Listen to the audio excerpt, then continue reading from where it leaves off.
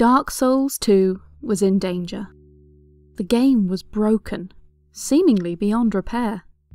An ambitious development plan, which featured the creation of a brand new engine from scratch, had created a buggy, inconsistent mess that was all but unplayable.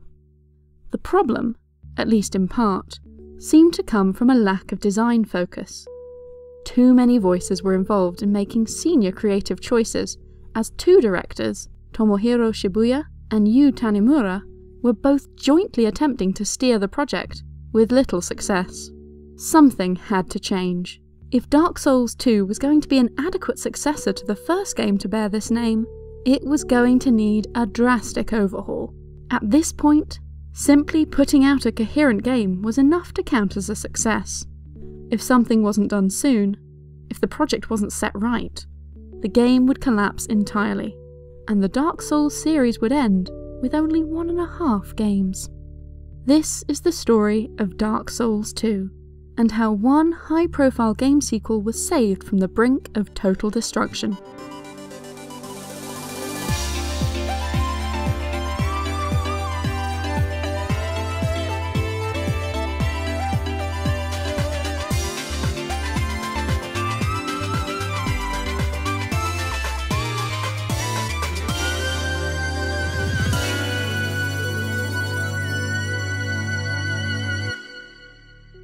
In retrospect, warning bells should have been sounding from the moment development began on Dark Souls 2.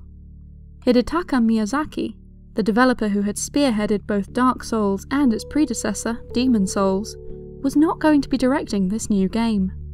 Hidetaka's star was on the rise, and following the success of his previous work, he'd been promoted within From Software, the company behind the games. It seemed that Hidetaka's interest lay elsewhere, as he was beginning work on a completely different game named Bloodborne. Instead of getting involved heavily in Dark Souls 2, Hidetaka provided guidance in a hands-off role as overseer of the project. The role of director was handed to two veterans of From Software, Tomohiro Shibuya and Yu Tanimura.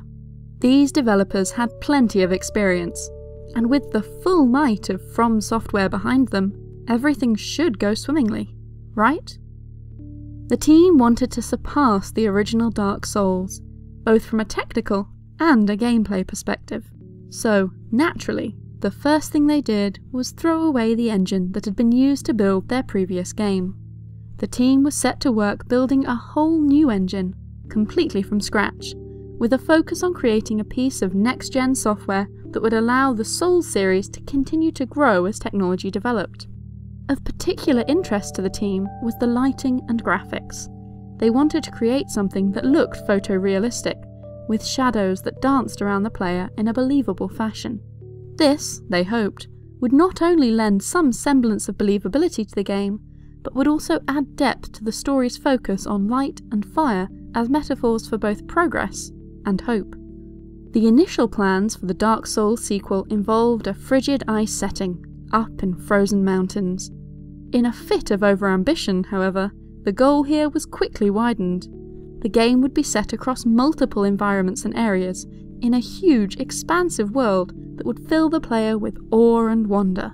This proved to be difficult enough on its own, without the added challenge of actually building a game into this setting. The first Dark Souls was known for its unforgiving difficulty, but this was also coupled with a balanced, satisfying gameplay mechanic. Not only was the game challenging, but it was also fun to play. The new team, then, needed to replicate this experience. Countless hours were spent developing bosses that would feel intimidating and tough, but which followed a carefully structured difficulty curve so that the player never felt entirely overwhelmed. Considering the wide, open, branching structure of the game, this was no easy feat. So, the team was working to build a brand new game engine, completely from scratch, in order to create a sequel to an incredibly popular game, and they needed to make the game difficult but fun, all without clear guidance from a single director. It was inevitable that things were going to fall apart. Midway through development, the game was an unplayable mess. The new engine was impressive, but its beefy power requirements meant that it couldn't run effectively on current generation gaming hardware. Meanwhile, pockets of the game were well defined and polished, such as some characters and environments, but overall, the joint direction style had left many elements of design horribly incomplete. It was clear that not only would this be an inadequate Dark Souls game, but it wouldn't be much of a game at all. Without some big change, Dark Souls 2 was going to end up as a buggy, unbalanced, awkward mess. It could well never be completed at all. Word from the higher-ups at From Software came down.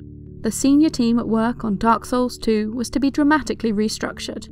Now, Yu Tanimura would serve as the sole director for the game. His job? To fix this mess. Yu wasn't expected to make the greatest video game in the history of the medium. His task was simply to turn the huge, expensive, bloated mess of Dark Souls 2 into something that might actually be playable. This was a seemingly impossible task, and there was a lot riding on the success of the project.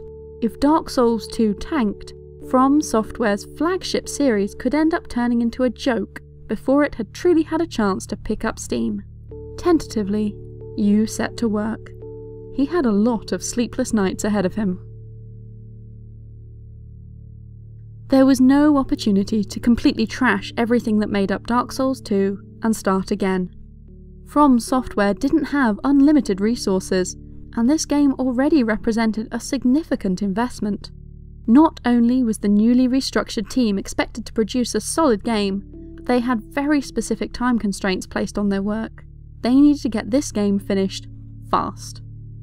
Thus, Yu's main approach to fixing the game involved taking the parts that worked and stapling them together in the most logical fashion possible. The game's world was completely rebuilt, using the parts that had already been assembled. These were stacked together in the most coherent manner possible, with the aim of keeping alteration or reworking to a minimum. Then there were the characters. Many designs had already been at least partially completed, and in the absence of time, Yu asked his creators to rework what already existed so that they could fill new roles. This was not a fun task. It involved the team leaving aside their preconceived ideas of what roles these characters were designed for, and trying to cram them into new places.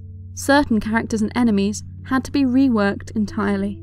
Characters that were envisioned as comedic now became deadly serious, or saw their personalities erased altogether. As much as possible, Yu allowed his design team the freedom to control what happened to their creations.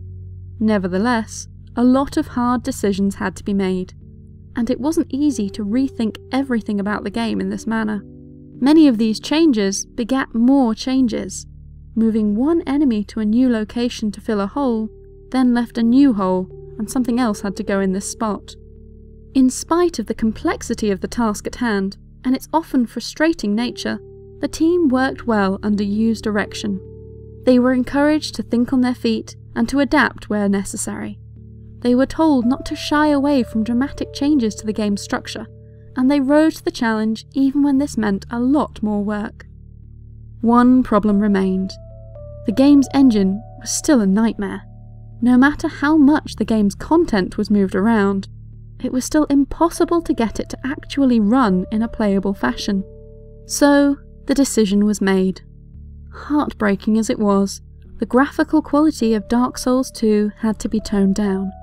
The result wasn't nearly as beautiful, but it meant the game ran at appropriate speeds, and this was more important.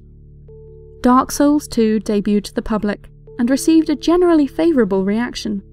This wasn't the masterpiece that had been originally envisioned, but it was more Dark Souls, and that was no bad thing. Hardcore members of the fanbase picked up on the game's weaknesses, but the wider community saw it as yet another solid game. Yu had achieved his goal. He'd made something playable out of pieces of broken scrap, and it was an enjoyable enough experience to win over the majority of critics. The moral of the story is that sometimes survival is a success worth celebrating. We all have bad days, or weeks, or months. Things might not go our way. We'll be constantly waylaid by unexpected pitfalls, and we'll find it difficult to make progress with the things that matter to us. You may find yourself trapped, with your dreams moving further and further out of your reach. At times like this, Remember the lesson of Dark Souls 2. It's okay to have a rough patch. This doesn't mean you'll never get where you're going. Take a moment to pause and analyze your situation. Sometimes it's enough to be able to say that you're still trying and that you won't give up. Don't be too hard on yourself. Even if today is not your day, as long as you keep moving forward, you're still on the road to triumph.